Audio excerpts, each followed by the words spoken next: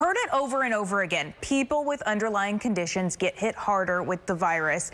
These are people who often end up very ill, even hospitalized. But some people may not realize their very common condition makes them at risk for severe problems. This is brand new data and the first time the Centers for Disease Control has examined who with an underlying condition is truly at risk of coronavirus complications. They found in the last month conditions that could make COVID-19 worse are heart disease, chronic lung disease like people who smoke, those with asthma and COPD, and diabetes, which 14% of all Texans have. And the World Health Organization says related complications like obesity and hypertension could also make you more vulnerable to severe cases of coronavirus.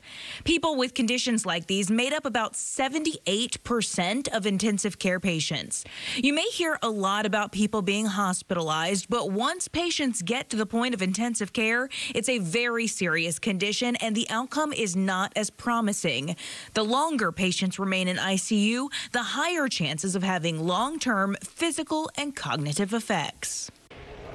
Now, this new data actually matches what's been released from China and Italy. So if you do think that it's a reliable comparison, the good news is both of those countries currently have no new cases of coronavirus, an indication that after 4 months of dealing with this virus, it may be getting under control over there.